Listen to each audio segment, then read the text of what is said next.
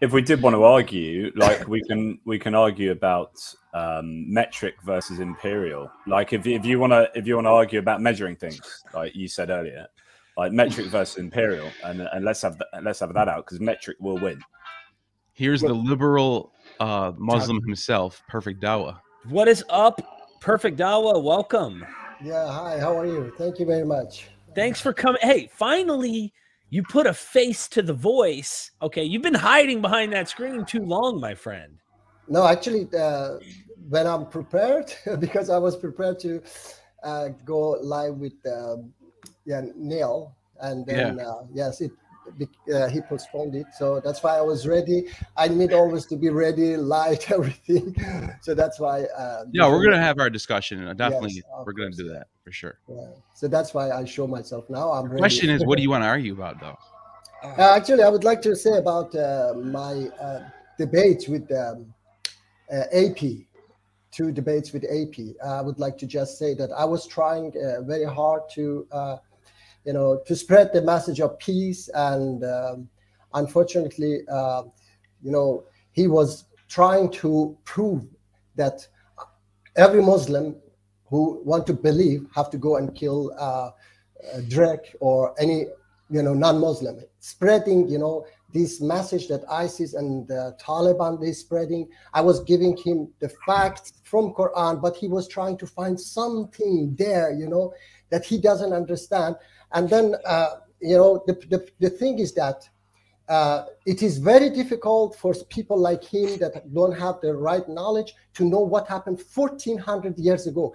21st century, I follow an organization, Direct, okay? Within 2 days, he had never heard about my organization, PMOI or MEK. Just Thursday, he heard about it. Somebody wrote him that Susanna, that this organization is a sect, is terrorist. Within 2 days, he decided that this organization is a sect and terrorist, okay? Without asking me a single question. I am alive, the organization is there, everything is there. He can just research.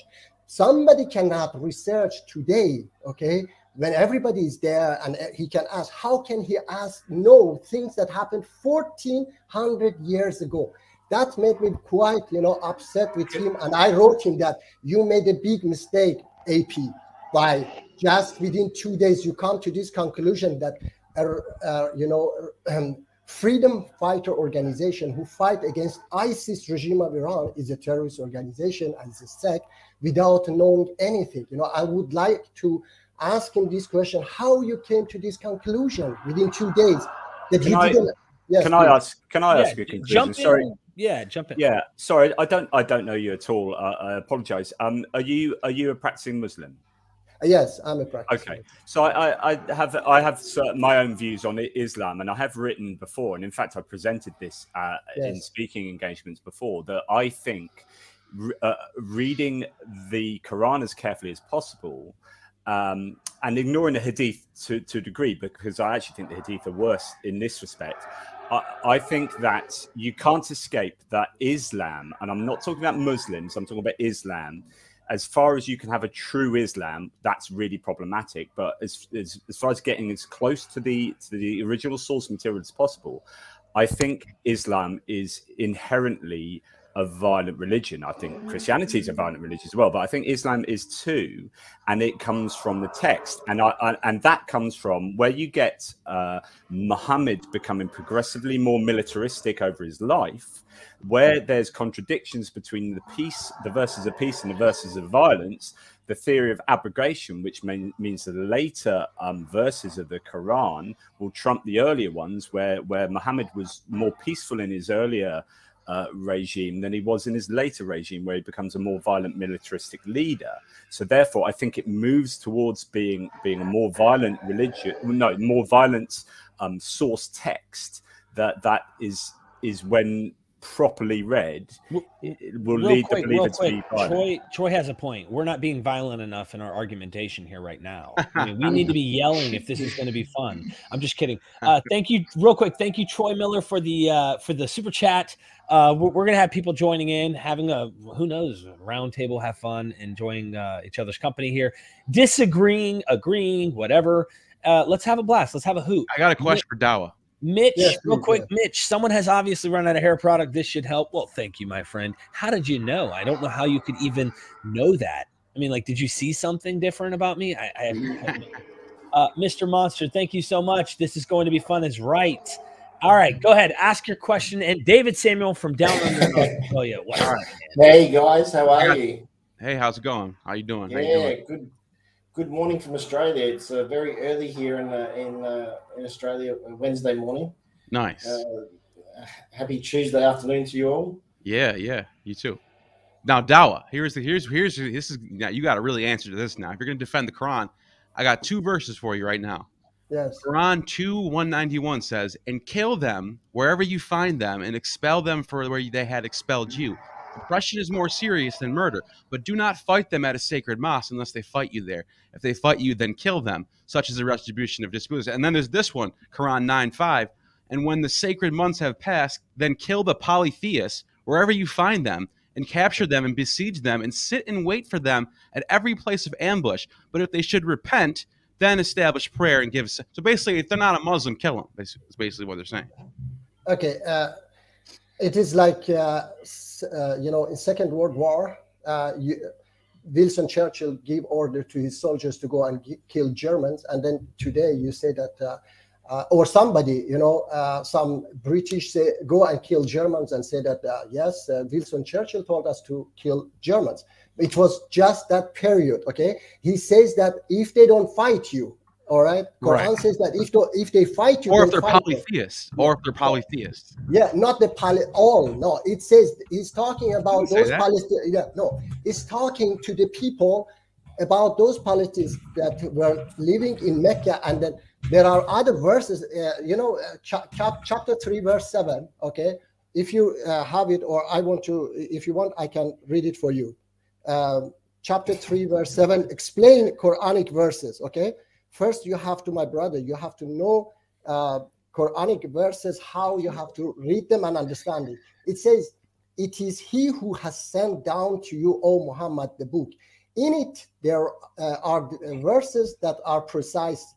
They are the foundation of the book, and others unspecific. As for those in whose hearts is deviation." What if I want to be a polytheist? What if I believe in polytheism? It's my tradition for my family. No, all right, let me know, please. Let me explain this one. Let me read this one, and then we understand this one. All okay, right. This is explaining how the book has to be read. Okay, Well, so it says yes. So it says that from in those whose heart is deviation from truth, they will follow that of it which is unspecific, seeking discord and seeking an interpretation suitable to them. And no one knows its true interpretation except Allah and those firm in knowledge. But people with a division in heart say, "We believe in it, all of it. It is from our Lord." And no one will be reminded except those who. So let me tell you, you're not Allah, definitely, and you are not those firm in knowledge. How? But who gets to arbitrate that? Who gets to arbitrate who's firm in knowledge? Because yes, exactly. Anyone could say I'm firm in knowledge of this, and it says this, and therefore it makes right. Yes. But the one who has knowledge, how they understand it, they put it beside. First of all, they have to put it beside the precise verses of Quran: justice, peace, mercy, all these, and then beside other verses of Quran as well, that when Allah somewhere else says that I do not forbid you from those who do not kill you and expel you from your home to be just and righteous towards them. Allah only forbids you from those who attack you and expel you from your home. Or polytheists. Let me ask. No, I have a question. It says that no compulsion. Hey, Dawa. Yes, The question I have is this: and I just read a few different books going down to Texas. One was by Leslie Hazelton talking about after the Prophet, the Sunni Shia split, and also Leslie Hazelton on The First Muslim, talking about Muhammad and his life and the conquest and all of that. And then after his life, the conquest that leads up for the next century. Yes. They went into lands that literally had nothing to do with them. Like they went and conquered people and expanded the empire of the Islamic Empire in regions well beyond the scope of Arabia. And I mean, really, it's a historical feat that people look at and go, whoa, nobody has done that kind of power other than the Mongolians, right? The Mongolians in the 13th century, they did a little more. Of course, they expanded their empire larger than what Islam did. And a lot of Muslims will say, well, that's evidence of the proof that God was on their side. Well, I guess God was on the Mongolian side as well. And then the Americans who defeated the British, you know, you can go on and on. But the point is that conquest, yes, there were treaties. You know, look, are you going to be peaceful? Are you going to pay your taxes? Are you going to convert? Which eventually, I don't think at first they may have tried to convert people. There's a dispute in scholarship on whether these Muslims actually were trying to make other Muslims. That's kind of wrestled within scholarship. But I doubt that they were going to these other lands out there, conquering them and going, all right, we're on your property. Now you swing a sword first so that we can justifiably kill you on your land. They were conquesting like all the other nations around them. So when people try to bash Islam, right, they always want to talk about how bloodthirsty it is. Period. That's how all of the cultures and the nations were. There was Heraclius, the Roman Empire was fighting against the Persians. The Persians were fighting against the Romans, and they had problems with Arabs, and everything kept, it's not like they were the only ones doing this stuff. So what I don't get is defending that this wasn't a bloodbath conquest back in this time, because everyone was doing this to try and conquer land. Instead, we're trying to pacify it, make it a peaceful thing, like this wasn't what was going on at the time. I would much rather see Muslims like you come on the scene who are more progressive, who are saying, put down the guns, put down the swords. Let's find a way to make jihad inner peace, inner struggle, I mean. That's what I would rather be. And sure, there is the idea of inner struggle, but jihad isn't just inner struggle. The scholars out there are saying there was real warfare, and then there was the internal warfare, the spiritual warfare. So when one tries to make it all pretty, all nice, and only in defense, my red flags start coming up, because anyone who knows the history of the conquest of these things will look and go, yeah, there was a lot of that they were doing in the name of Allah, and there was a lot of Christians doing it in the name of Jesus, and a lot of Jews doing it in the name of Yahweh. And, you know, this is just the way it was. I don't see any reason to try and defend it. All right. Yes. I would like to say, Derek, that among companion of the Prophet Muhammad, peace be upon him, as I know, Ali, radiallahu, who was his cousin, his son-in-law, and the first man who converted to Islam, I know that he was against these occupying other countries, because Quran says fight as long as they fight, and when they stop fighting, you stop fighting too. Okay, because Allah doesn't like those who continue the fight. All right, so if somebody went wrong, they even killed each other. Yeah, later companion, they started, some of them wanted the power, they started to kill each other. So it doesn't have anything with the scripture. They went wrong, some of them did. I mean, this is clear. Okay, if these you know, countries or emperor, they were threatening them, okay, and they wanted to defend themselves, that's something else. But I don't have any record that they were threatening them. So if they did it, they just went to occupy these countries, then they went against Quran. Whoever you know, did that went against Quranic verses that Allah doesn't like those who start the fight. Okay. Now what about what if, let's say I'm living in Arabia in 637, and yes, my family was polytheist for the last 500 years. I want to stay polytheist. Yes. It says in the Quran they should kill me, but give me a chance to convert. That's merciful, right? No, it is not like that you should be killed. It says that it doesn't say. It is only those who attack you, only those who. No, it's not here. I'll pull it up right now. Okay, when we know the record that when he occupied Mecca, he forgave everybody. Okay, he didn't say that you must become you know, Muslim. They converted themselves slowly. So Mecca was full of the what was the name of his tribe? Mecca was where his family was. I mean, it's not like let me read this verse one more time. Let me read this verse one more time. And when the sacred months have passed, kill the polytheist wherever you find them, and capture them and besiege them, and sit in wait for them at every place of ambush. Quran 9:5. Yes. Let me, hey, real quick. Right. I got to read AP's super chat. Apostate Prophet in the chat. Thank you so much for the super chat. It's pathetic that Perfect Dawa now tries to disparage me and depict me as a bigot after performing so horribly in a debate. Nobody takes his fake Care Bear Islam seriously. Go convince Muslims first. I'm going to do that, and I'm trying. Unfortunately, they block me, but we have that. But you should, AP, you should learn that not just by somebody say something, you just decide that this organization or that organization is terrorist. You should first, you know, it is 21st century. We have, you know, a lot of, on Google, you should at least ask me, they say this one, what do you think? What is your answer? Instead, in 2 days, you decide that, oh, this organization is a sect and terrorist, okay?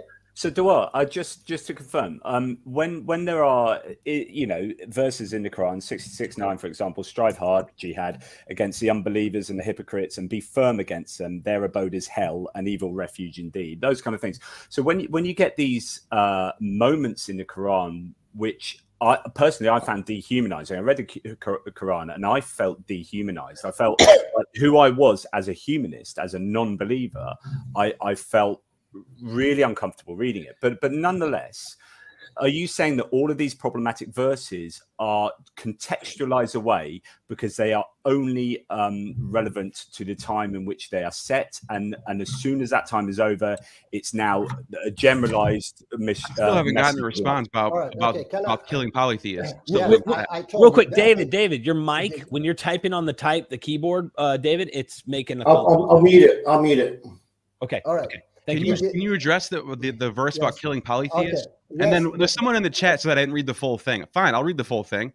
All right. After it says to kill them in every place of ambush, it says, but if they should repent, establish prayer, and give zakah, let them go their way. So it's basically, how is that any better? Okay. Yes. Let me tell you. Okay.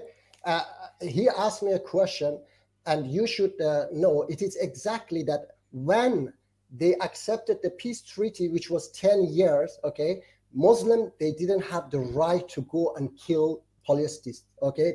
They were talking to them and they were converting to them to Islam. So there were no any killing, there were no Prophet Muhammad. The exact moment they wrote that, you know, that agreement, those verses are abrogated for that moment. Those verses. Why is it in the Quran then? Why is it in the Quran then? The Quran's for the Quran's for right people are reading today, right? Yes. No. Look, it is in Quran because if Adolf Hitler attack you, yes, you have the right to use that verse and go and kill Germans. It's about polytheists. It has nothing to do with war. It's about polytheists. It is about enemies. They were enemies of the Muslim at that time. Okay.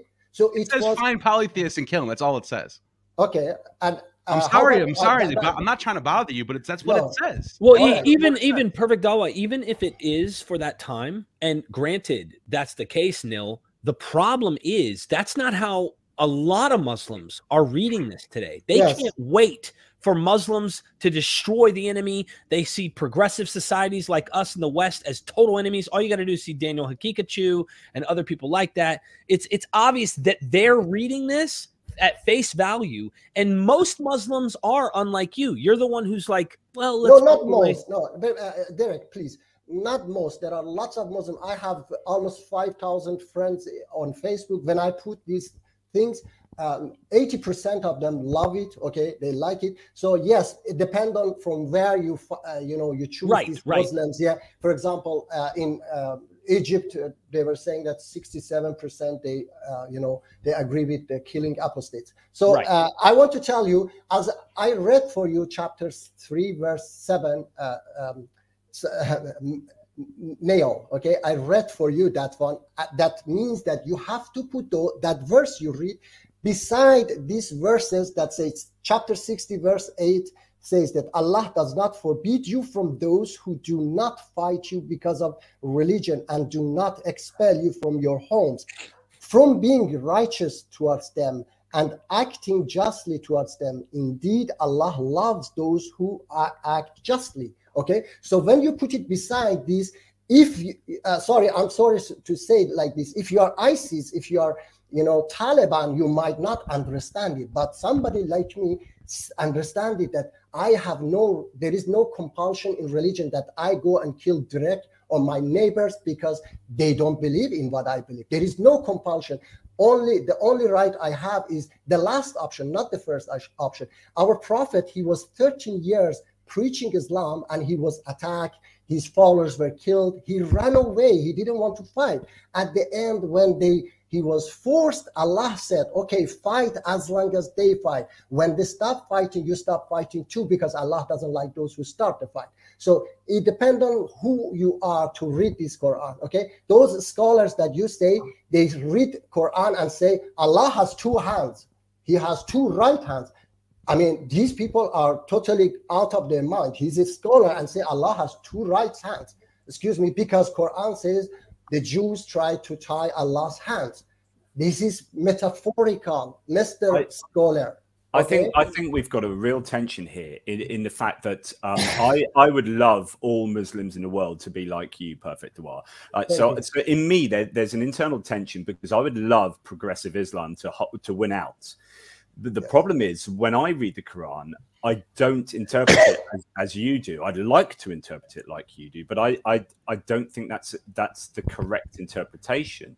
And this is a real problem for me. When I was giving talks about Islam and violence years back, I had this real issue with feeling really bad about delivering this, because it could be used as ammunition by right wingers to like foment Islamophobia on the one hand, but on the other hand, it's also the truth. Like, do we?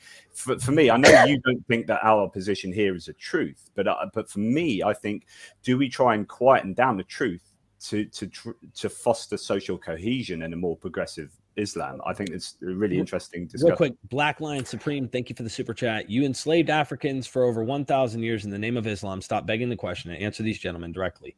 So I think he's talking to you, Dawa, but I know a lot of weight and pressure is being put on you about this, but in particular, one question I'd like to ask to pick up on what was just said is, why do you believe it at all? I mean, really, we could talk about the interpretation of this and theology that tied his right hand. This is allegory, internal struggles, what jihad means. It doesn't mean outward struggle, whatever. We could do that all day long, but really at the end of the day, were you always this kind of Muslim?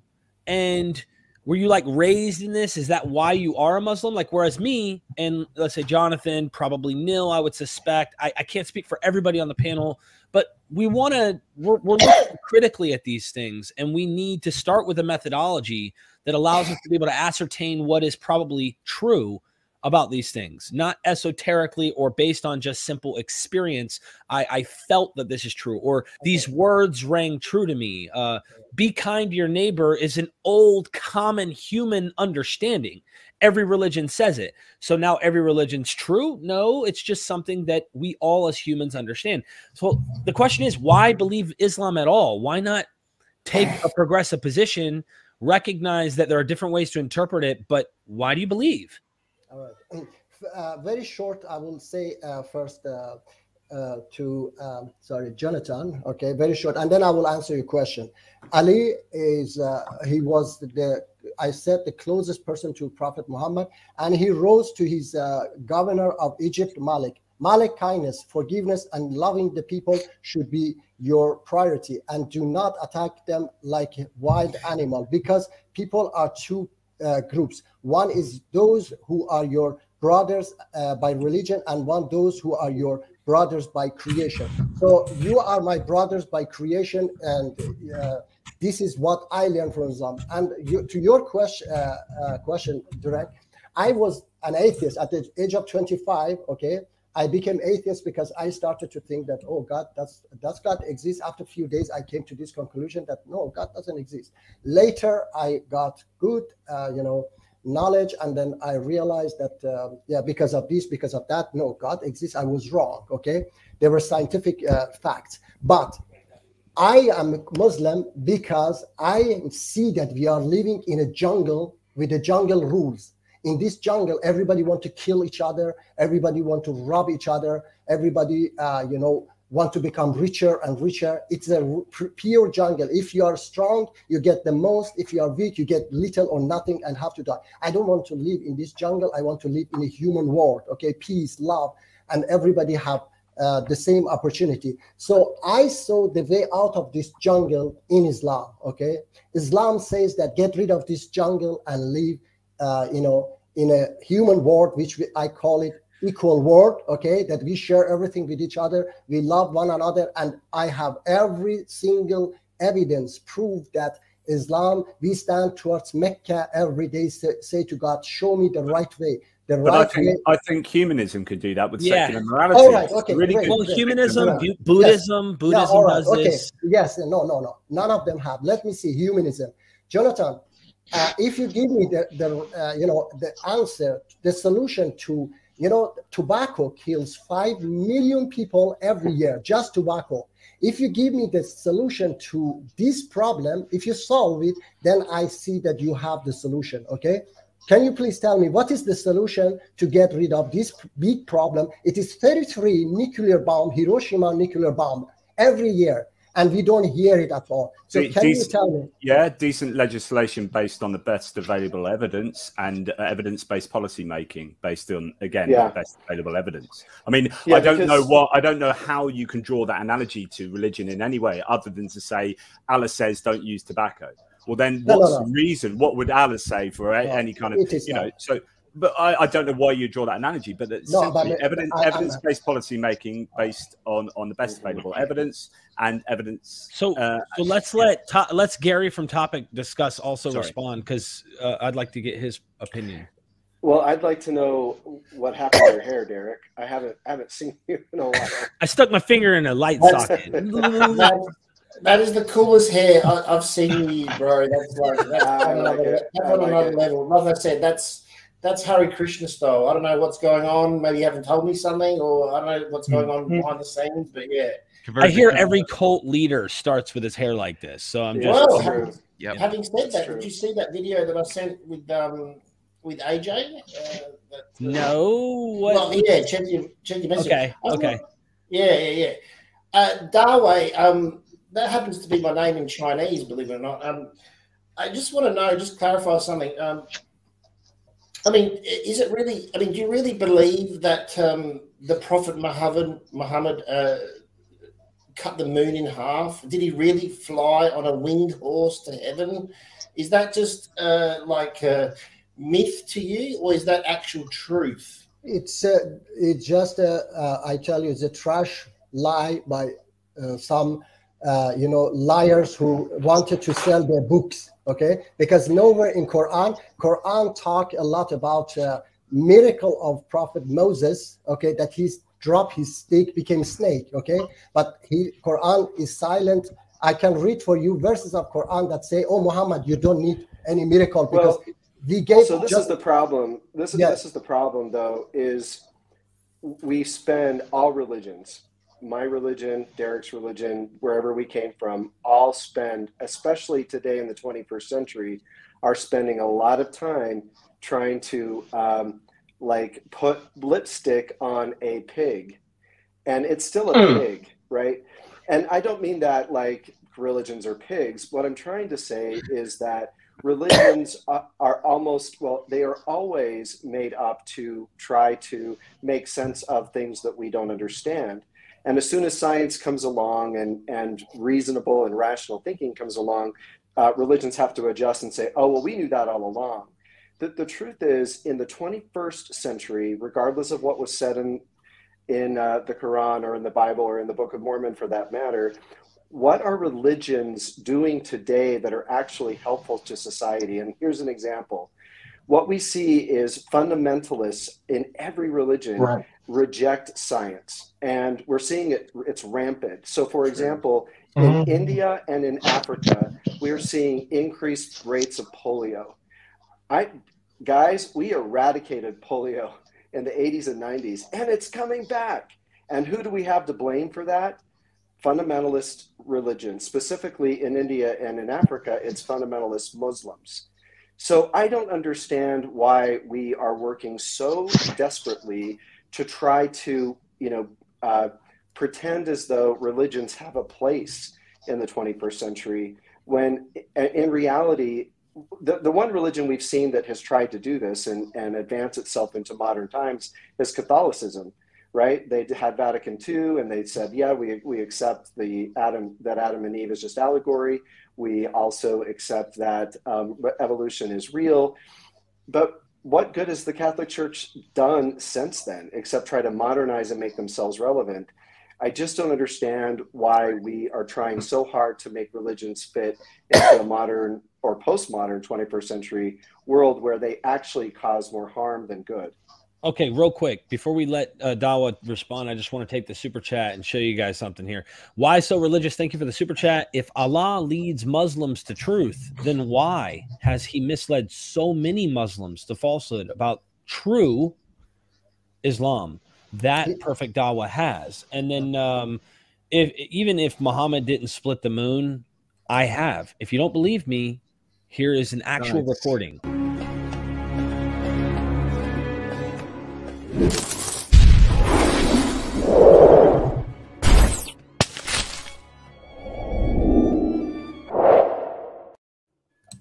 What happened?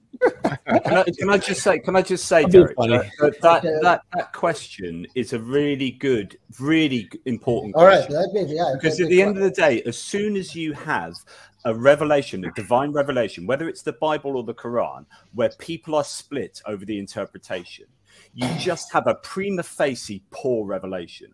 And as soon as you've got a poor revelation and people fighting over it, this does not talk about God wanting to unite the world under belief in him or her or it. You know, any kind of problematic approach to interpretation, any kind of difference and disagreement, and not to mention, tells me it's a human text. Not to mention, the Quran talks about maktub, which means destiny, means that he's in control of everything. He's putting everything in motion, and this is the result. He's got a bunch of Muslims running around misinterpreting his book. I mean, most Muslims misinterpret it. I'm not saying more aren't starting to possibly be more progressive and gentle, but what it is, you know, something that I'd like to see more progression take place. I don't expect us to be able to convince Muslims to stop believing.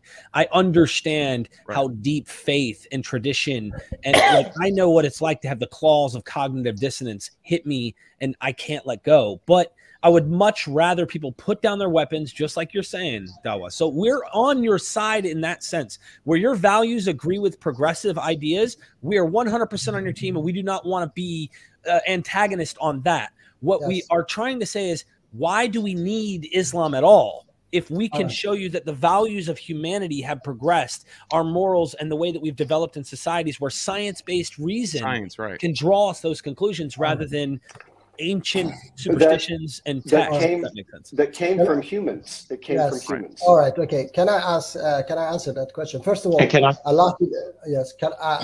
Allah didn't misguide people. He guided people, but unfortunately, these people, they stand towards Mecca 1400 years. They say, "Show me the right way." They cannot see the right way. It is not Allah's fault. This is their. Oh, hang on! I'm going to stop you. I'm going to stop you here. I'm going to stop you here, right? So, so God has full omniscience, right? Is full divine knowledge, knows the future, designs and creates humans. We didn't design and create ourselves. Like, we are the creation. We are the contingent creations of a necessary being, supposedly, as according to yourself. So so your Allah, God, would know in advance that humans would not be able to correctly interpret the divine revelation in some way, and would stand the wrong way or do whatever you're saying that they've done wrong and blame it on humans. But if God designed and created us and designed and created this world in the divine foreknowledge that that's what would come about, and chose this world over all the other hypothetical worlds he could have created and chose this world, you cannot blame us for doing what God designed and created us to do. I'm sorry. I think that personally, exactly. I think that's a huge cop-out. All right. Okay. All right. That's reverse reasoning, and that's what I was going to say. Okay. I would answer you like Can I talk? All right. Go ahead. He has created a lot of other, living creatures, other places, and I don't know. Maybe he has created a lot of them perfect, the way you want, but he has decided to create us in this way, and he wanted us to develop. Okay, I understand it, you may not understand it, but we are here, we have these problems, and I would like to ask you again, because you didn't give me the answer, how you are going to get rid of this problem, because I know the source of every single problem is one, the jungle and the rules of the jungle. So if you give me not just some words, if you give me the real solution, okay, to the tobacco, I said, I don't understand what you're saying. So I don't understand how you define the jungle. Like, is that just the world and all its? All right, okay. Let me help you. Let me help you. Okay, in this jungle, 1% of the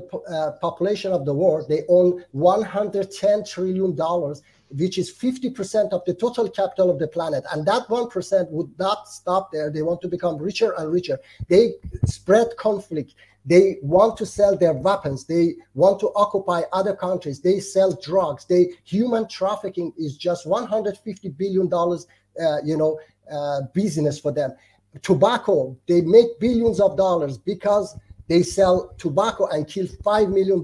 They don't care about people's life. So the solution is in Islam, to get rid of this system that allow them to make so much money by killing 5 million people in this world.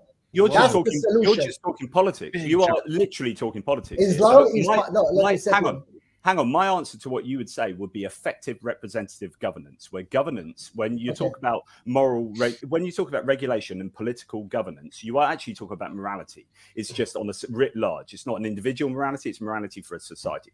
So what you're saying is, how do you solve these problems? It can be any problem, right? It can be the environment, tobacco, whatever you want to call it. Yes. Right. Everything. So you solve problems that are society-wide problems or global problems with interconnected teamwork and working through representative, effective governance. That is effective, which means it does its job well.